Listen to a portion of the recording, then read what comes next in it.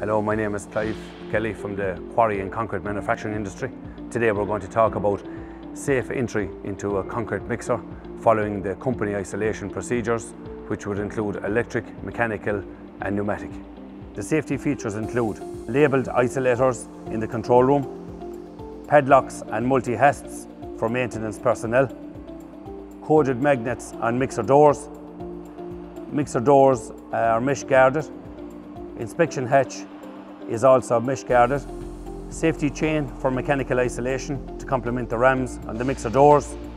And we also follow our company isolation risk assessments and safety procedures.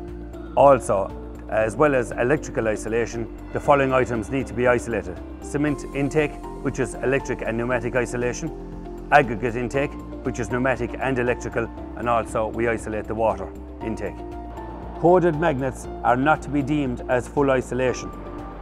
For entry into the mixer, turn off the electrical isolator in the control room and apply the multi-hasp and padlock. Confirm the isolator is working prior to entry.